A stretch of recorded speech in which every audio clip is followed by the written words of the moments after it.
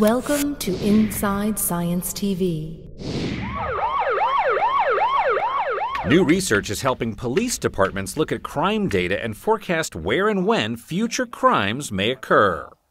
The process starts basically with looking at the data, looking at the crime data.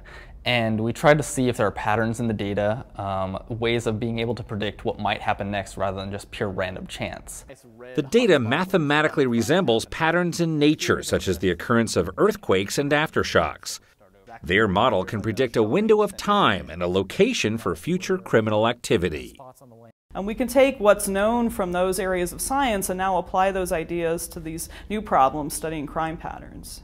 One thing we discovered is that very small changes to our model could lead to two different kinds of hotspots. Supercritical hotspots are generated by small spikes in crime, and subcritical hotspots by large spikes in crime.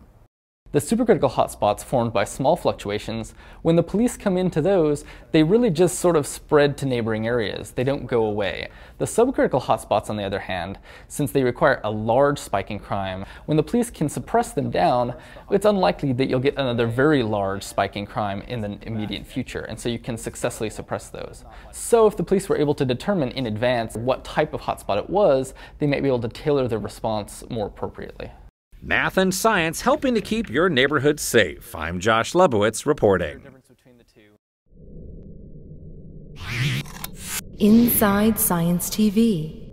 If you enjoyed this edition, follow us on Facebook, Twitter, or YouTube. 2 new science stories every week. Powered by the American Institute of Physics.